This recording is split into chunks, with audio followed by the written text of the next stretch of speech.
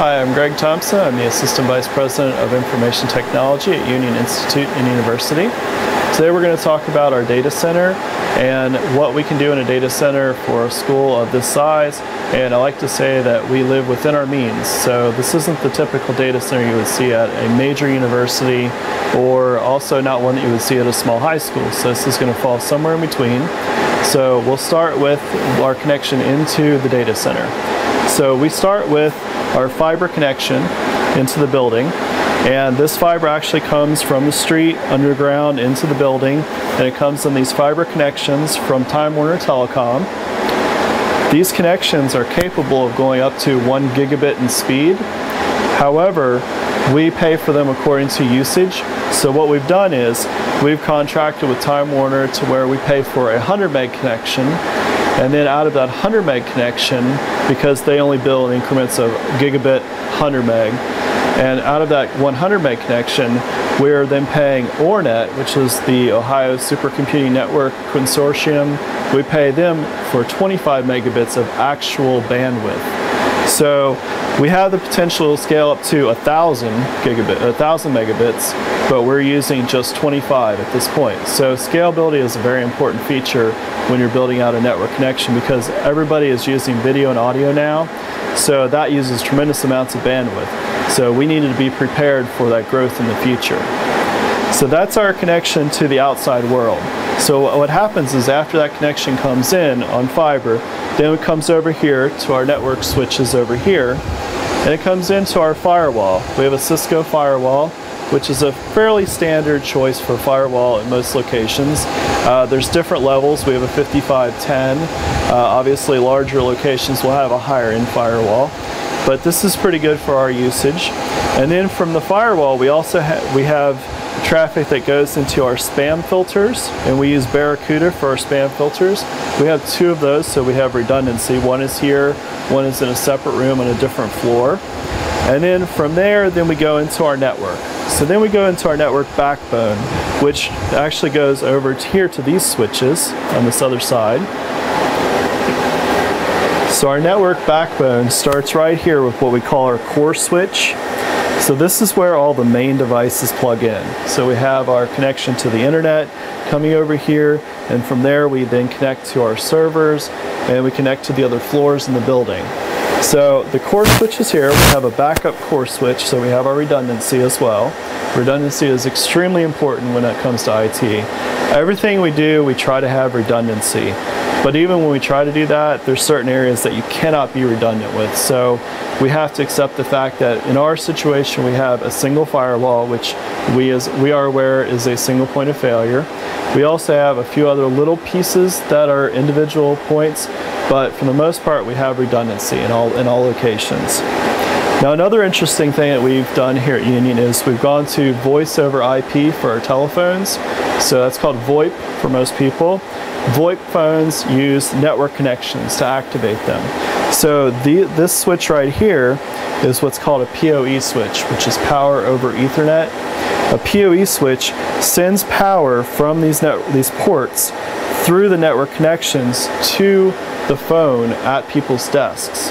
So this actually powers the phone. The phones come on through this power.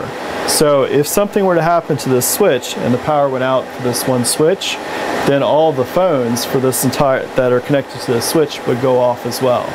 So this is, in a sense, a form of single point of failure.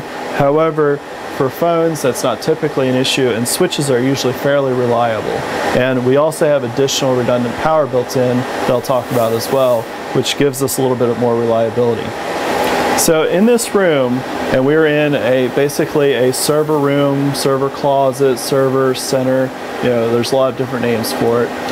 In this room, we have the outlets in the room are all plugged into, on the outside of this building, a generator. And it is a natural gas powered generator. So in the event of an electrical outage in this area, which does happen frequently actually, nothing in this room will lose power because this room is all connected to that generator. And that generator, like I said, runs off natural gas. So as long as natural gas can get to the generator, that will continue to run forever. When we had Hurricane Ike, which came through here a number of years ago, the power to this whole area was out for days. We ran on that generator power for, I think it was 4 days in a row, and we had no outage during that time because of that.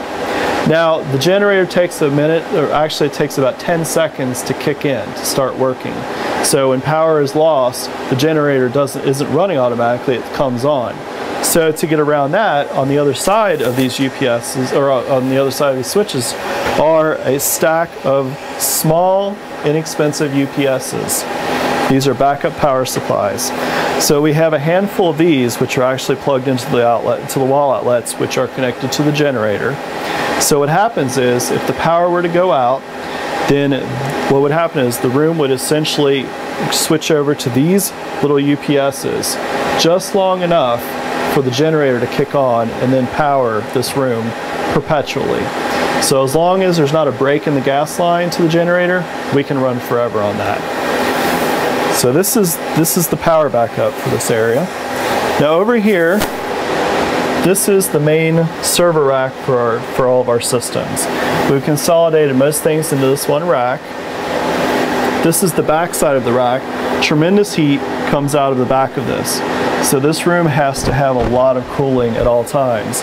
So we have a separate air conditioner in the room just for that purpose. So this air conditioner is just for the purpose of cooling this room. And that is also on the generator as well. So if we lose power, we still have our cooling as well. So worst case scenario, this is the best place to be in the event of a disaster. Okay, second floor. Second floor. So all this heat that comes off the back does generate heat issues. You can see we've had to make some modifications. We even had just recently, because we added some servers, they added an additional, I know it doesn't look great, but you know, when it comes to IT, it's more about getting the work done versus it looking beautiful. So they added some direct cooling right over top of the server rack over here. So we have air coming directly down on the back side of all of these servers. So now if we go around to the front of the server rack, what we have here is a very standard server rack, and each of these numbers is considered a unit on the rack. So this is considered 1U, so number 36 is a U. So that's important to network people, because server racks, as you see, can fill up very quickly, so you run out of space. And we value the space in these racks because we try to get them as dense as possible to save space.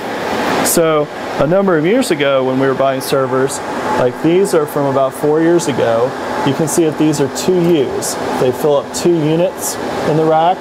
So these 3 servers were ones that we bought about 4 years ago. And then last year we bought some newer servers, and you can see those are only 1U. Each one of these is 1U, so we bought 2 servers. And just to give you some comparison, 4 years ago when we bought these servers, each of these came with 32 gigabytes of memory, and these were maxed out in memory. These servers we bought with 128 gigabytes of memory, and there's plenty of room for expansion still in these. So this is good because what we do is we run a virtual server farm on these servers. So this isn't a single server for our intents and purposes. This is a lot of servers. So on these 5 servers we have right here, we have about 50 virtual servers. What are these servers supporting? The servers are used for our student information system, which is a form of ERP system specific to schools. And it also holds our web servers, our network domain controllers, our antivirus servers, basically everything the university uses. All of our databases are on here. So these hold everything at the university. All of our university information is right here, right in front of you. And all the information itself is actually stored down here, which is why we call the brain of the system. This is the SAN, which is a storage area network. This is the main unit, which does all the processing, and it has some disks built into it. And then these 2 shelves are just additional hard drives, additional disks for more space. So this is where the actual data is stored. So we have multiple disks that right here that hold all the information. These 5 servers talk to these disks right here. So they share these disks with the information.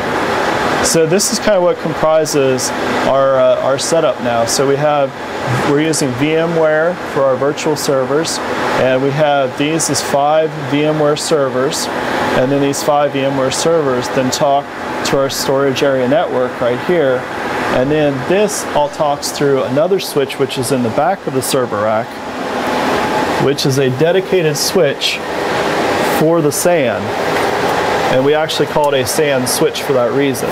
So this switch right here, even though you see all these network connections running to it, these network connections are an internal communication between the SAN and the servers, and this never goes out on our actual network. So all the data that goes between the servers is all going through these network connections right here on this dedicated SAN switch. This is, as I mentioned earlier, one of our single points of failure that concerns me. So what we're going to do is probably try to split this into 2 separate switches so that we once again remove that single point of failure, we have some more redundancy. So this, and then even the servers themselves, if you can see back here, we have multiple network connections to each server. So we have 4 on this one. We also have redundant power supplies. In addition to the redundant power supplies, these plug into 2 separate places in the room. They don't even plug into the same place. So if the outlet or the UPS that one of these is plugged into dies, the other power supply will still continue to function. So we have lots of redundancy built into things. So that's the server section. The other major upgrade that we've made in the last few years is that we've replaced our phone system, and we've switched from what was considered to be basically an old-fashioned, it was called a digital phone system, but it's what most people would kind of consider similar to like an analog phone system. So we switched from a digital phone system to a voice over IP phone system. So we now have these VoIP phones now, which, as I mentioned earlier, are powered through the network. So these phones are all basically a small computer. And believe it or not, a phone like this costs almost $300. So it is like a small computer, so people have to treat them accordingly. And this is the phone system itself right here, these devices, and also the voicemail for the system. So that's all stored here. So, and then you see that sometimes you get an alarm for insufficient bandwidth. That's actually not an unusual alarm for a phone system to get. So that's not something to be concerned about. And it even tells you the extension that had the alarm. So you can check that out if you're concerned about it. So this is our voice over IP phone system now, which is connected to all the university locations, and all locations that we have all talk to this one central location. And in many ways, it's kind of like a hub and spoke network, where Cincinnati is the center of that hub, and then each of the spokes are different remote centers. So even though they all have their own servers, they all have their own phones and things like that, and phone systems, this is still the central point for all communication between the centers.